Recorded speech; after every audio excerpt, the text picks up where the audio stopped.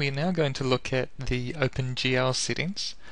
Some SketchUp users might be affected by the type of graphics card that they have in their computer. If it is not 100% OpenGL compliant, you can experience funny graphical issues, like you might have when you click on the pencil tool, for example, you might have a white box covering it because it can't display the pencil properly.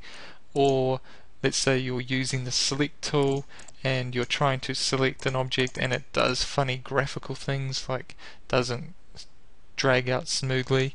This is generally because your graphics card is either not 100% compliant or is not powerful enough.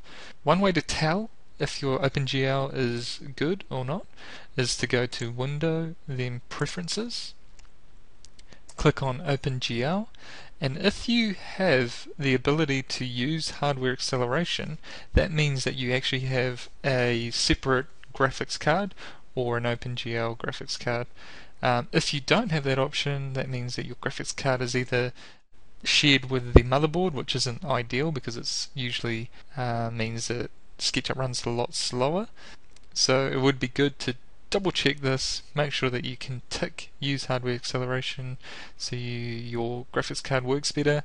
And in the previous tutorial we were talking about use fast feedback. I would also recommend turning this off because it's just a rendering state that SketchUp uses to show the model a little bit crisper, but you don't actually need it because it actually slows down the way you work with SketchUp. And if we look at the use maximum texture size, this is if you were to bring in an image into SketchUp, you would import it.